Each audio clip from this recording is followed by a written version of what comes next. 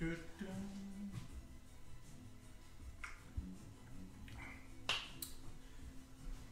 me just lower this music down. Hello everybody! How's everybody's week been? We're getting a week closer to getting onto the ocean.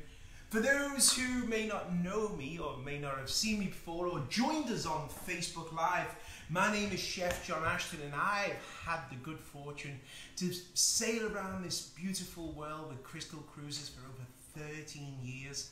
I've learned so much from our wonderful culinary team on board, and I've learned so many lessons as I visit various countries. Today we're going to be highlighting Italy. We're going to make one of my favourite dishes, Penne Alla Vodka.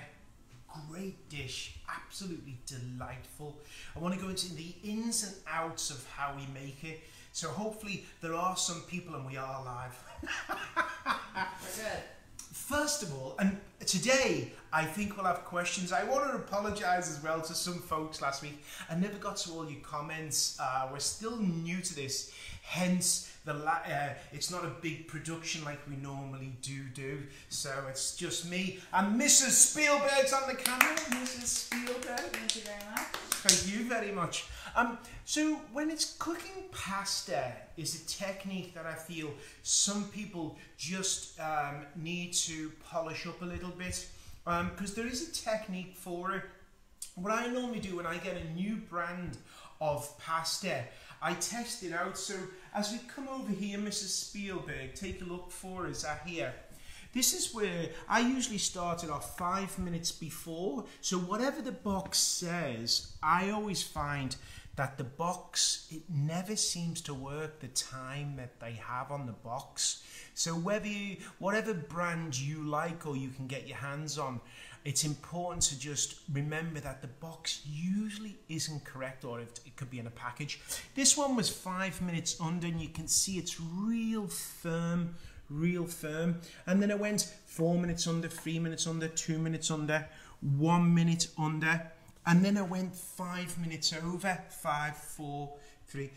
1, 2, 3, 4, 5, and then we got to 5 minutes over. We can see the pasta now has just completely fell apart, and that's overcooked, whereas 1 minute under to that, and you can see the colour, see the way it's more white than what this is. You can tell the difference.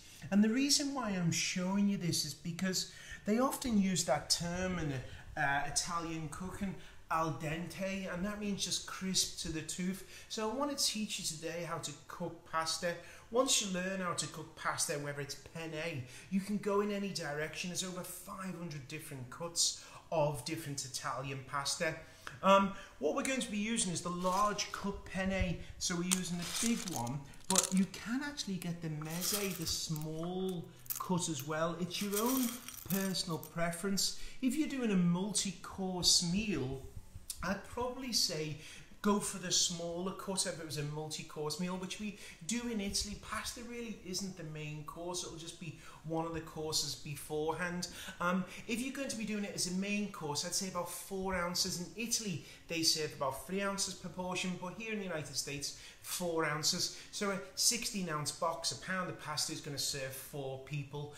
If you're going to do it for a small sample portion, just do about 2 ounces. So we're going to be using this penne. We're going to be using some oregano. I call it oregano in the for the United States audience. Oregano. What do you call it? Oregano. Oregano. I can't say the thing. Oregano. This stuff here. So we got some chili flake, garlic, some vodka. Now there's vodka in the sauce, and the common question people ask me, what does the vodka do? They say it brings out some of the flavours in tomatoes that if you didn't have it there, it wouldn't do. I think what happened really many moons ago, there was a man who loved a wee drinky poo, and probably what happened, the owner came in the restaurant and he had vodka there and he was having a, you're working on a new recipe, but we've got some vodka. Feel free to use your own brand of vodka, what you like. There are many out there, your own personal preference. Today I'm going to be using a jarred sauce. Now many of you may say Jon, you're a chef, why are you using this? And the reason why I'm doing this is because I want to show you a midweek meal, something that you can make in your home. There are many jarred sauces out there. Some of them have a lot of sugar and high fructose corn syrup, and they're really sweet. When you try them, they're just like, oh goodness gracious, by Jove, it's almost like a dessert or a tomato ketchup. I found Rao's is a delicious tomato sauce and marinara sauce. Absolutely delightful. It has a wonderful acidity. They import the tomatoes from Italy. It's got a little bit of olive oil in there, no sugars, fantastic. You can make your own marinara sauce at home. It's pretty basic really. It's just tomatoes, basil, a little bit of chili flake. When it comes to buying tomatoes, I'm trying to be North American. When it comes to purchasing them, you have several options at the store. Mrs. Spielberg, I just want to show you.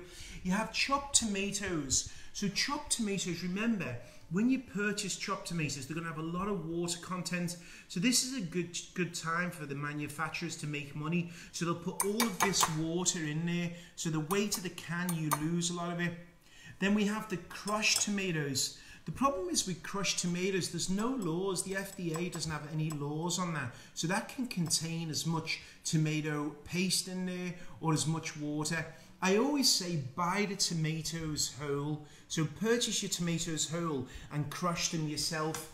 First thing I like to do with them is actually just cut them, because if you crush them with your hand at first, it's going to go all over your apron or your nice dress or shirt, what you're wearing. So I normally give them a snip with the scissors and then I crush them by hand.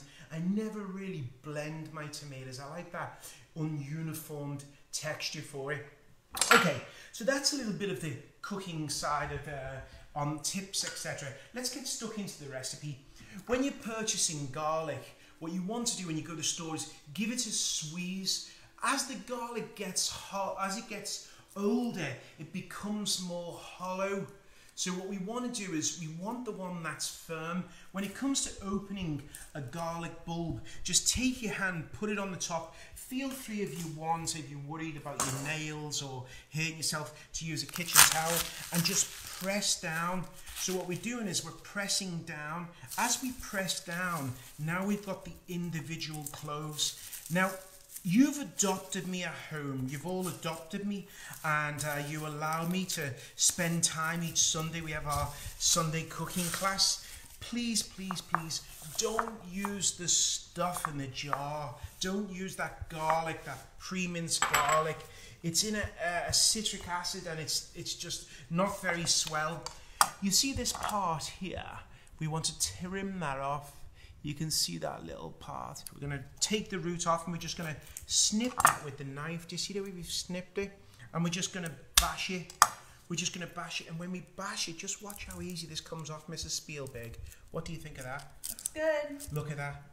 That was pretty easy. What do you think? I think I could do that. You think you could do it? Yeah. Okay, well, that's good. Just snip off the end. Just snipping it off. Give it a bashing, just a small bashing. And now it comes off really easy, and that's how effortless it is just to peel garlic just by bashing them.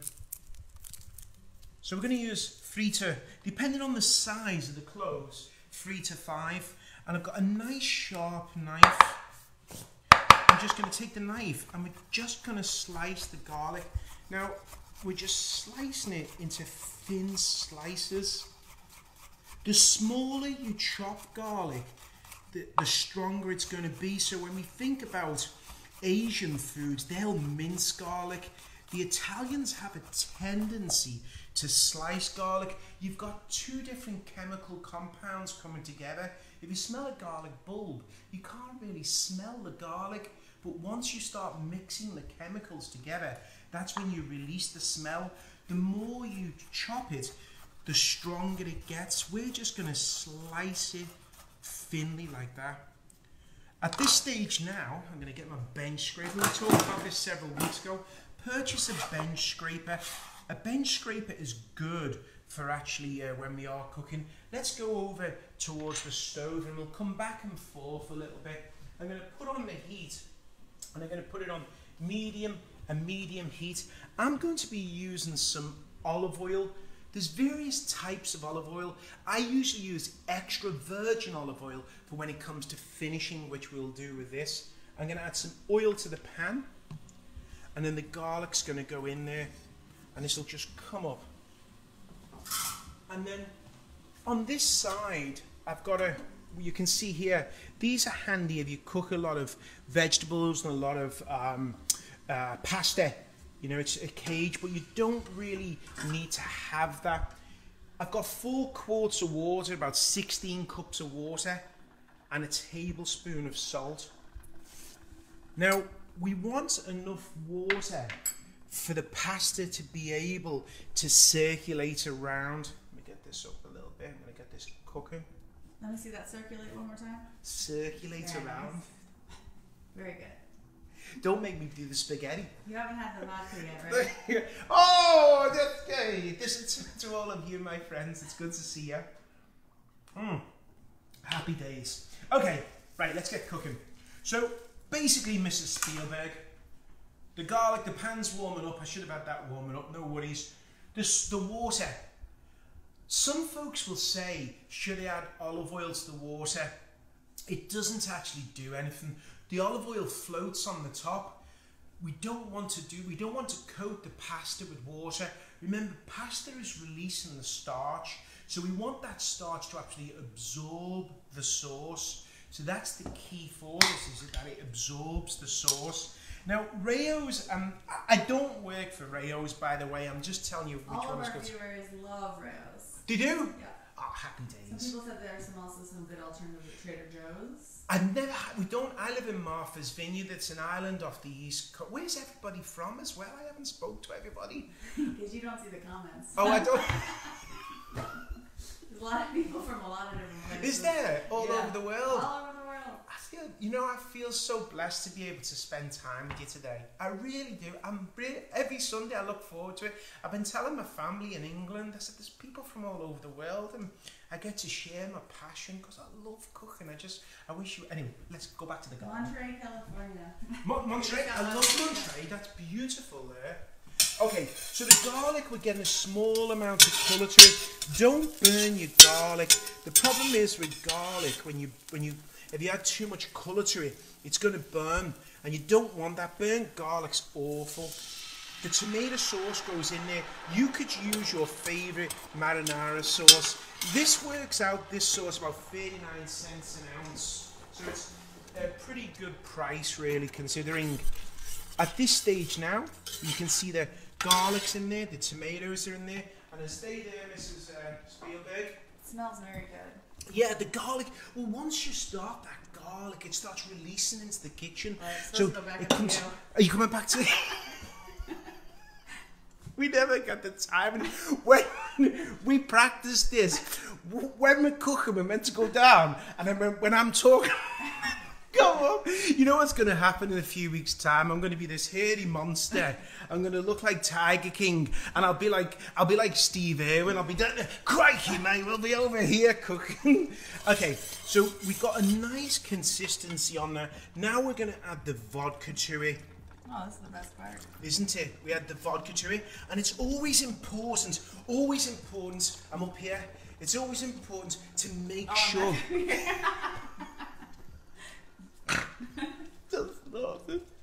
Oh, sausages. It's they always. Want to see you, or do they want to see the food? It's always important. Taste your ingredients. Make sure your ingredients are properly. That's good. Keith Stanner wants to see more dancing. I love Keith. Oh, he's the best. He is the best. Okay, so we're going back in. Now we can see the tomato sauce, okay? The tomato sauce. And you could do this in a smaller pan if you wanted to as well.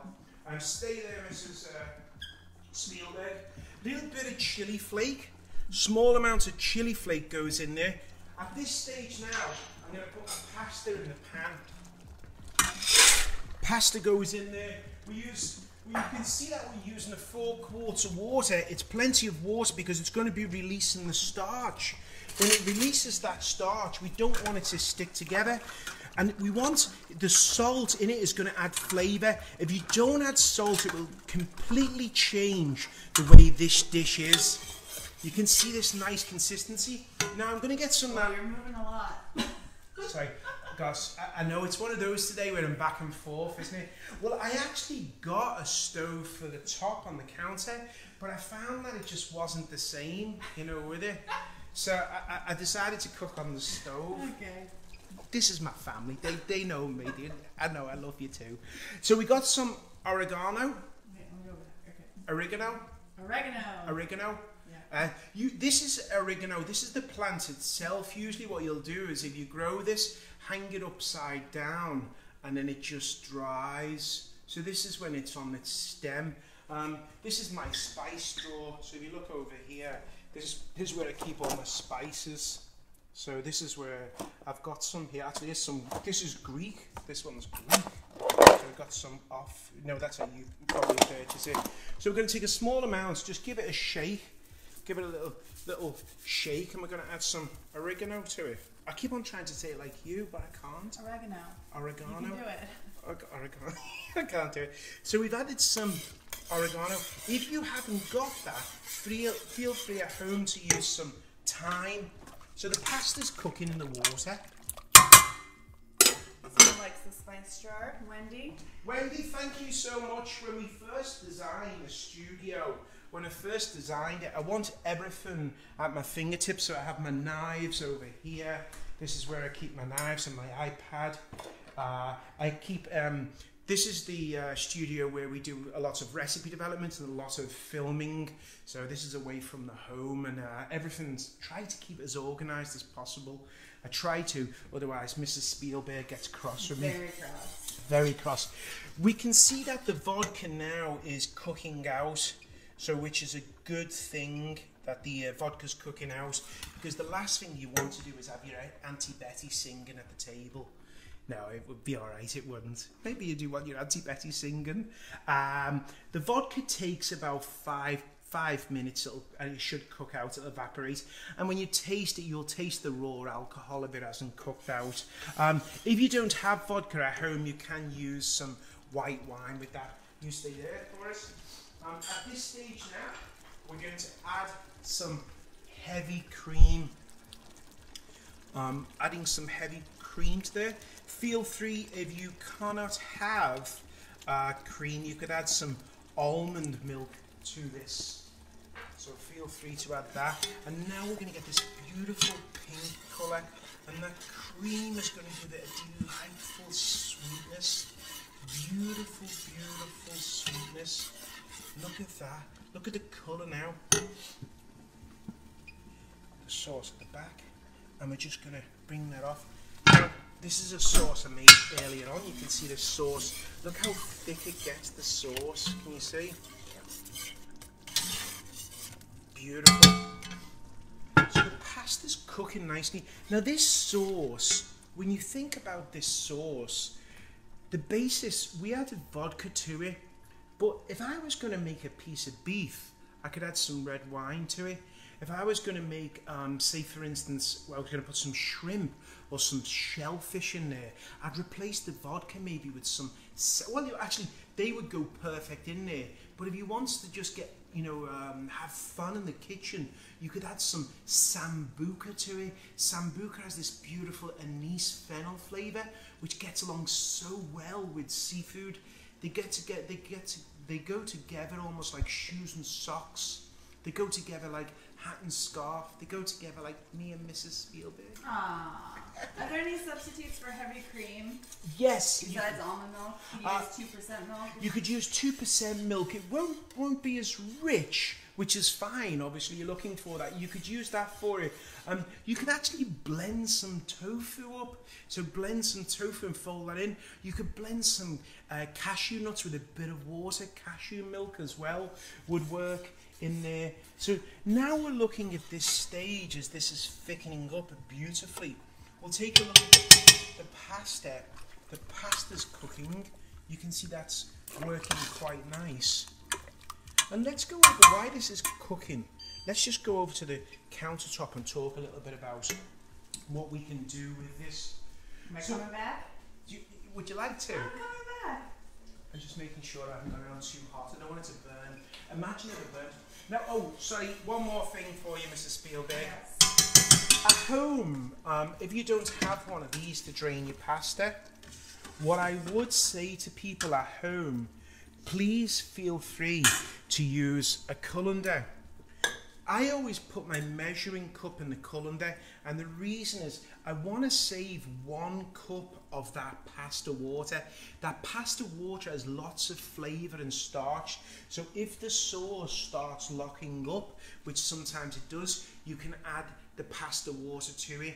Now remember, 1 tablespoon of salt, 4 quarts of water. Some people will say it tastes like the ocean. When you taste the ocean, it never tastes too pleasant. It doesn't, does it? It really doesn't. So I always put this in, I put it inside my colander so I don't forget, because what happens is we start doing Facebook Lives and we forget to save 1 cup of the water, which you want that in case it locks up. This also is a great tip when you're doing a thicker sauce like this, or if you ever shallow frying a piece of meat. Have you ever took a say you're doing a beef roast, Mrs. Spielberg? Yes. You're doing a beef roast, and when you're doing a beef roast, it has a tendency to splatter everywhere, doesn't it? All over your stove, and you think, oh no, Jimmy the Cricket. What I normally do is take my colander and I put it upside down, and what happens is the piece of beef or the chicken, or even the sauce now, this catches it. They sell these things called splat screens for frying pans, but I've always found they're quite flimsy and they fall apart. You use it 2 or 3 times and it's fallen apart. That's a great Whereas tip. this one works out quite well. Someone was asking if you have a cookbook, but maybe you can just make a reference to... Yeah, well, if you want to get a cookbook, this is the cookbook you want to get. This is Crystal's brand new cookbook. This recipe here, if you want to talk about Italian food, everybody says, and I'm sure some of our folks who've sailed with Crystal will know, Prego is some of the best Italian food ever. Absolutely delightful. This mushroom soup and the recipes inside the book, I was surprised. I was like, I am going to make this for anyone who goes, when you go on the Serenity or the Symphony and you go to Prego, the mushroom soup, the carpaccio. So good. Oh, it's so good. And some of the, isn't it, the gnocchi with black truffle, the ravioli with beetroot. Oh, stop it. You're getting me on my soapbox. It's the best, isn't it? Okay, so the pasta's cooking and we still got a little while on that. While that's cooking, I just want to come over to the side for a second. With this dish, I'm teaching you... I'm trying to go slowly because I don't want to make everyone dizzy. With this dish, I'm teaching you the basics. So a lot of folks may think, well, what can I add as far as a protein? You could roast off some butternut squash, some fennel. If you wanted to, you could take some shrimp. So shrimp would go so beautiful. And I would add these shrimp. These shrimp here, what I have a tendency to do with shrimp now, I actually cut them, and these have been peeled and deveined. I cut them in half, and then I always stick the shrimp in about 1 minute before serving, and I find it not too tough. So I slice them in half, and the reason I do that, I find it's not as toothsome, and I also find that when you are doing it, it's easier to eat, and it's not as dense on the tooth, but it looks like more shrimp. Because when people come for my shrimp pasta, they're like, wow, that's a lot of shrimp, and it's not really. I've sliced them in half, 2 for 1. Brilliant. Brilliant. And you could add some salami to it. Salami would go well. You could add some super Sade to it. If you want to add some super Sade, you could add some scallops. We have some beautiful Martha's Vineyard scallops here. And what I always find with scallops is take the muscle off. Just remove the muscle from there. So please feel free at home. You could add some chicken to it. You could add some, if you want to go towards lamb with this, you could add some red wine to that sauce as well. Feel free to get creative. I'm giving you a license. Whenever you see a recipe, whether it's one of mine or some other chefs you may see, please don't ever just straitjacket that recipe. Get creative, you know, have fun with it. Kitchen's about having fun. I like the straight jacket. You like, I can't help it, I'm passionate about cooking. She makes fun of me. Okay, let's go up to the pasta. So the pasta's cooking. We can see it's still cooking. Well, that rascal, just in case, I don't want to run out of time. My biggest fear is running out of time with this segment. I've got some. I'm going to take the pasta and I'm going to add, this is the pasta, I just cooked it off just before actually the segment. Add the pasta, now we're dressing the actual, what we call dressing. So we got the sauce which we made and we've got the pasta. Now in North America, when they have North America, they have their pasta saucier than what they would in Italy. In Italy, really, the sauces are, you won't see as much sauce as what you do. Here in the United States, when I first moved, I had to learn that folks like a bit more sauce with their pasta, and they like a bit more to dip the bread in.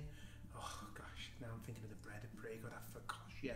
The focaccia with the olive oil and the balsamic vinegar and the parmesan. Got a lot of people salivating. Oh, okay, so come inside. So this pasta, make sure you take out that pasta a minute or two before you're going to serve it.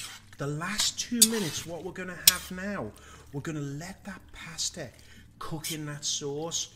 So remember, if we would have followed the box directions, that pasta would have been overcooked. And by the time it got into the sauce, it's still cooking. So that thing would have been, it would have been like laying there. It would have been, you know, like when you're on the dinghy. I can't do anything. Whereas you don't want that. Now look, come and take a look at the pan, Mrs. Spielberg. At this stage now, you can see that the pasta's all coated. It's gone inside the tubes. So as you have one of those tubes, it goes inside it. So as you pick the pasta up, it's in the tube. It's so good.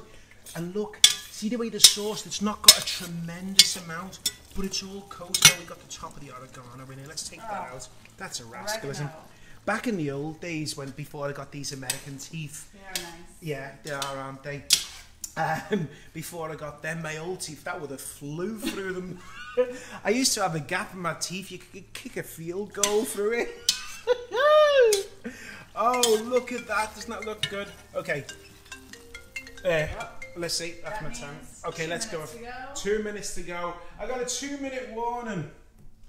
The problem is with myself, I can talk the leg off a donkey, so I have to give myself a warning.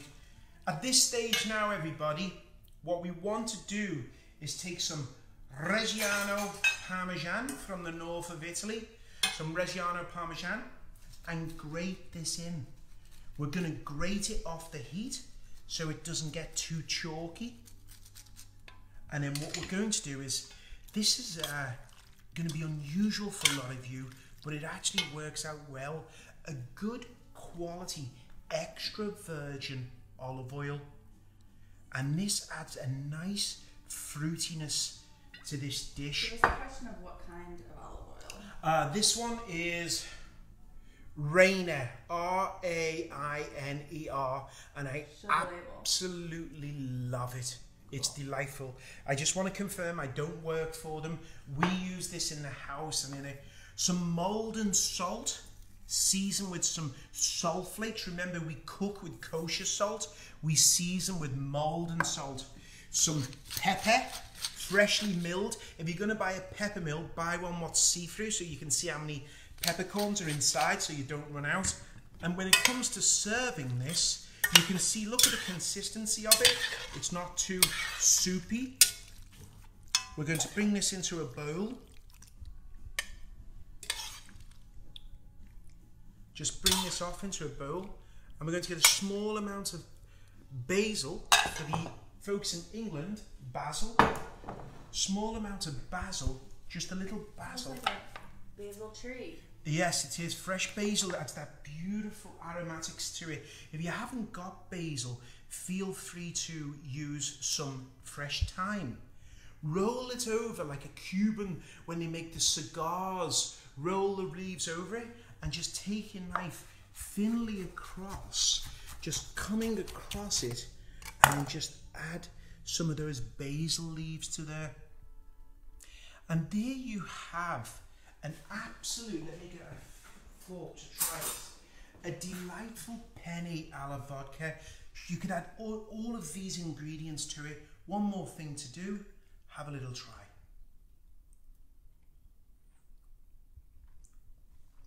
Smells good. It's absolutely delightful. So effortless. You can make this in your home midweek. Feel free to get creative. When it comes to seasoning, add salt and pepper to your taste. Any questions before we go? Any comments before we go? Can you use preserved garlic if you don't recommend the jarred type? Preserved, yes, you could use some preserved garlic if you can get your hands on fresh garlic, definitely, but you could use some preserved garlic for it. Yeah. Any more? I want to make sure, because last week... Everyone seems like they're very hungry. They are. It's been a joy spending time with you today. It won't be long before we'll be on the ocean sailing together and making lots of memories. I always like to end the show with Alexa, let's see if she listens to me. Can you play Wonderful World by Louis Armstrong? Let's see if she does it. What a Wonderful World by Louis Armstrong. She understood on me. Amazon Music. She never understands me. It's your accent. Oh, sausages. I put this song on sometimes when I think about when I'm having one of those days and I think about all the beautiful memories. I think about all of you guys, and I know I'll be seeing you soon. The good news is we're a week closer to being together. Thank you for joining me and Mrs. Spielberg today. I hope you had a jolly nice time. I hope you've learned some good tips, and I hope you can make this recipe in your home and share with friends and family and make memories, because that's what life's about. Until next time, I'm Jon Ashton. Thank you for tuning in.